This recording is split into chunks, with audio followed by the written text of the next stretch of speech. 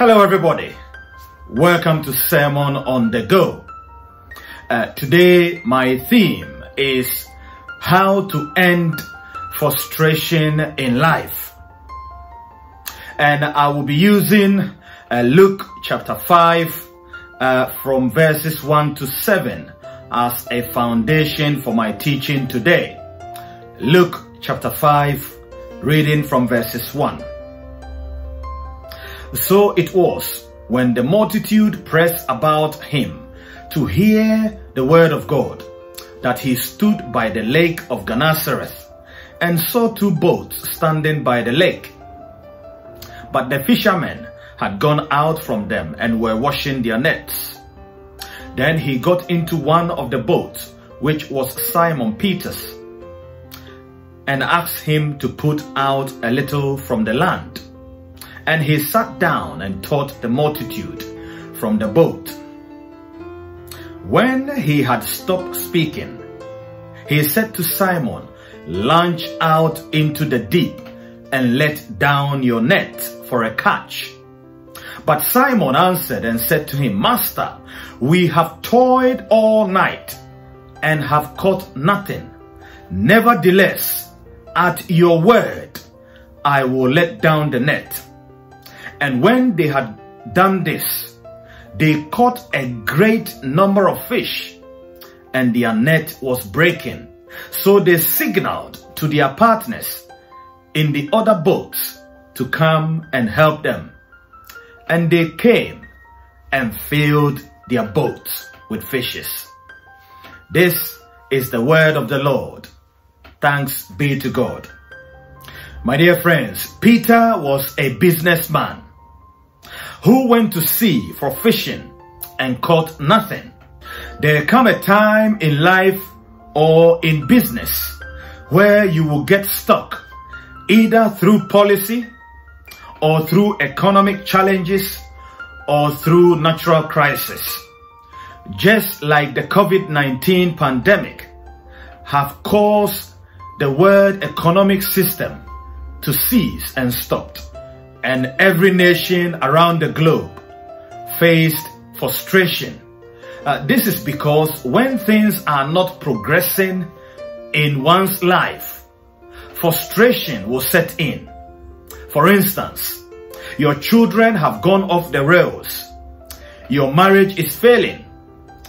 You are in danger of losing your home. Your business is failing because you are not making sales. A new policy is threatening your business. Peter got to the point of frustration, and he did three things. The first thing Peter did is that he gave his boat. You see, in the kingdom business, you can never come out of frustration except you give. God will never take the next step in your life until you release what is in your hand to promote his kingdom. The first thing you do during frustration is that you give. You must give to promote the kingdom of God. You must promote the kingdom of God with what is available during the time of frustration. And the moment Peter gave his boat, he created the opportunity for his breakthrough. The moment he gave his boat, Jesus gave him an instruction. Second, giving opens the door for divine instructions. And if you ever want to come out of frustration, then you need a divine instructions in order to come out of that frustration. Don't expect God to give you money when you give. Rather, God will give you an instruction to get the money. This is where a lot of people miss it. You see, Jesus did not give Peter money, but he gave him an instruction. There are two cases in the Gospels where Peter was frustrated as a result of failure at sea, where Jesus gave him an important instructions. One of them is recorded in Luke chapter 5 verses 1 to 7, where Jesus told him to cast his net into the deep. That was an instruction. In their second encounter, Jesus met Peter again in John 21 verses 6. And he gave him another instruction. This time he said, "Cast your net to the right side of the boat." Here we see Jesus giving specific word of instruction. And in our dispensation, Jesus is no longer with us. So don't expect instructions from Jesus, but expect instructions from the Holy Spirit. In Genesis 22, Abraham also had the same issue. As a businessman, he got to the point where he wanted to move to the next phase of his life. So he had to give Isaac as a sacrifice. Then God gave him an instruction. The moment Abraham offered Isaac as a sacrifice to God in his heart, God gave him an instruction. And he said, "Turn and look. There is a ram. Go and take him and use him as a sacrifice." And Abraham's life changed from that point on, because God swore by himself to bless Abraham and to bless his descendants. Therefore, when you give, the first thing that you should expect from the Holy Spirit is an instruction. An instruction is what will end every form of frustration and crisis in your life and business. The mistake many Christians make is that we pray for God to answer our prayers.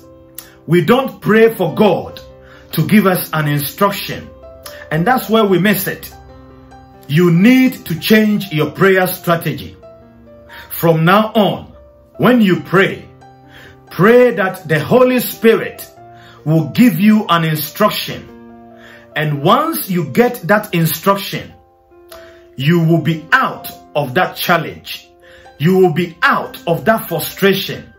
You will come out of that crisis.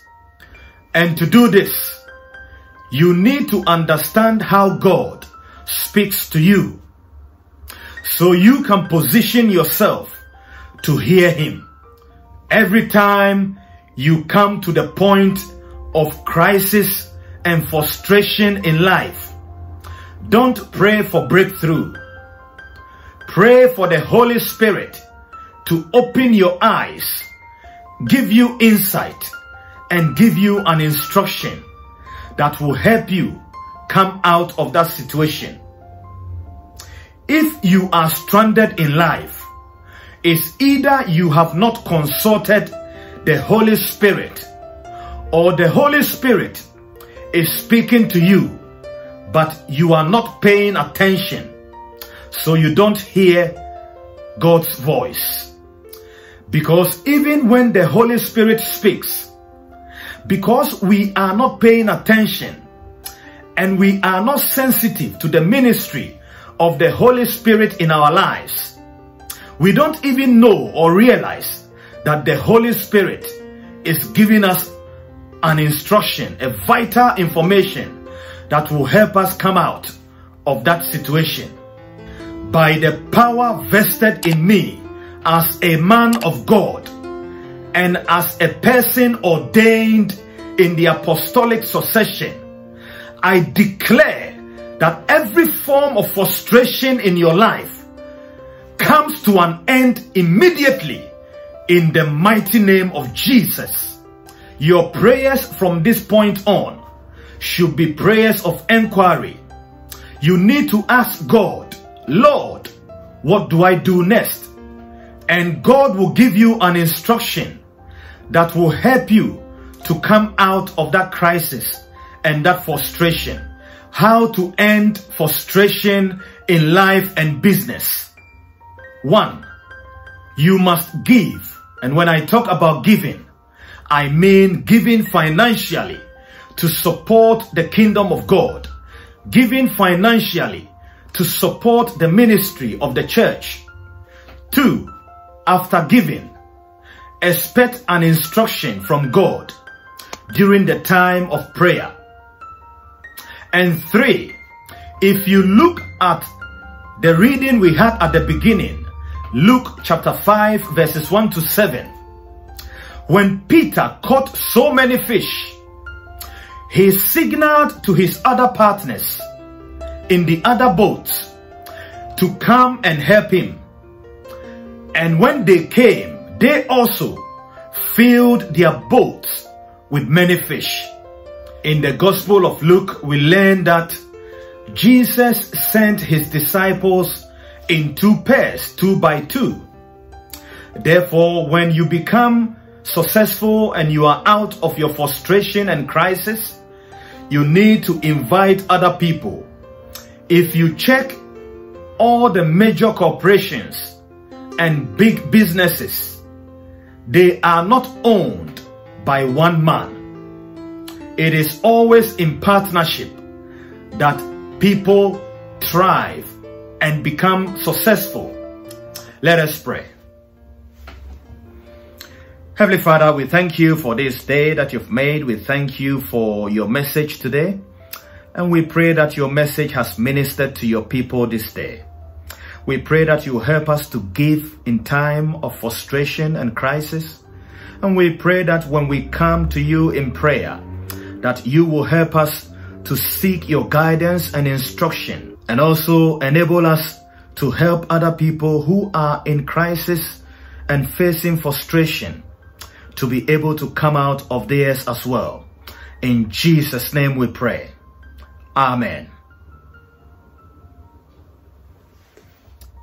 My dear friends, don't forget to follow me on YouTube and TikTok. Share this message and I shall see you on Thursday. Shalom. Peace.